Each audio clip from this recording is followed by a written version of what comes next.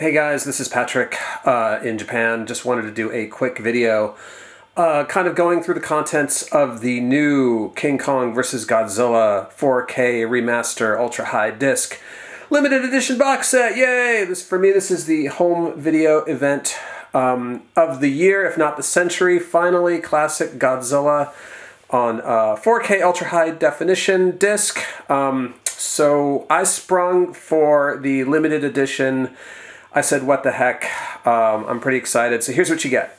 You get, first of all, a flyer, just like a standard kind of movie theater chirashi for the original, and then you get a flyer for this. What is Godzilla vs. Kong? It says it comes out on 5/14 in Japan, but that's actually not going to happen. This movie has been postponed indefinitely due to Corona, and I'm actually okay with that.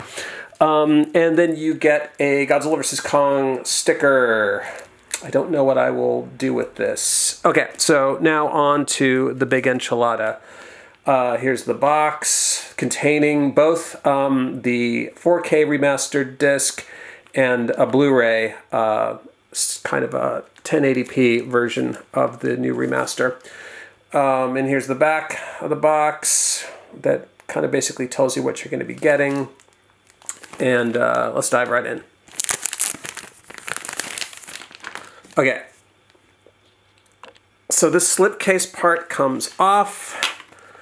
There he is, that incredible Japanese King Kong design that haunts your dreams. On the front is, of course, the King Goji suit design. And you get, with the limited edition, 2 books. 2 bonus books.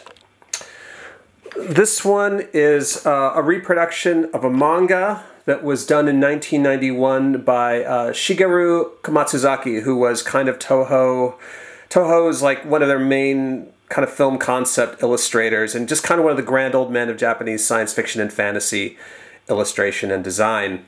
And this is so cool. His artwork is just fantastic. I gotta go in here. So it's an adaptation, focus please, of focus issues.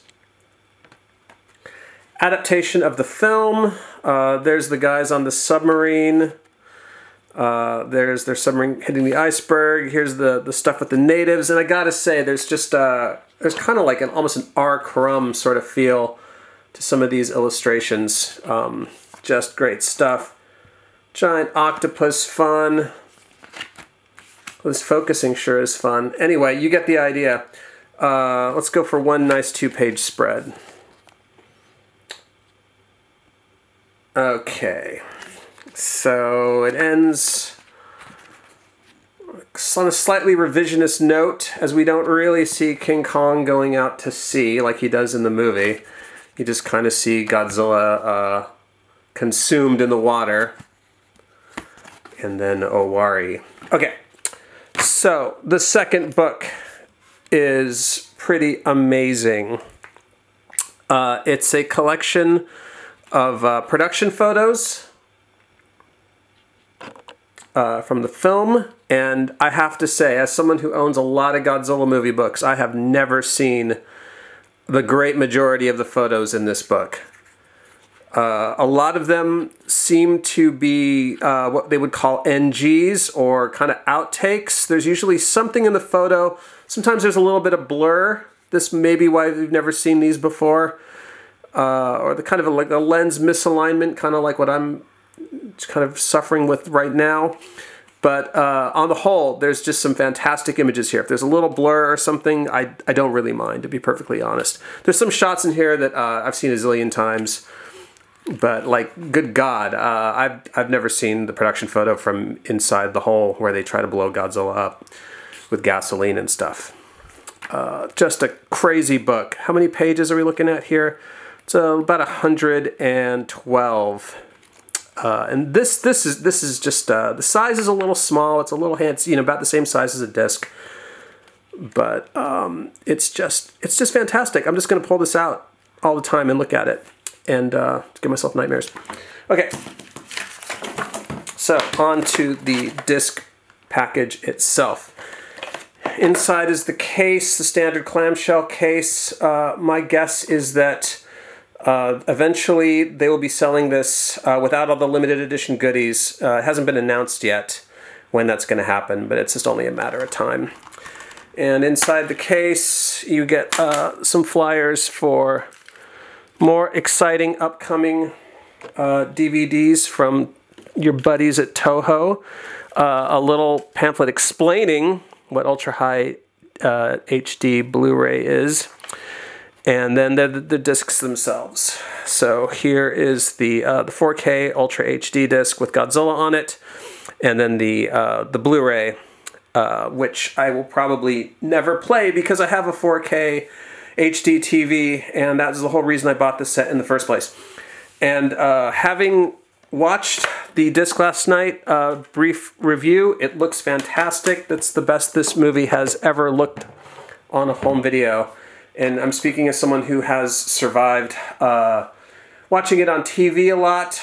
The Blu-ray, I think I had the Laserdisc from Toho at one point.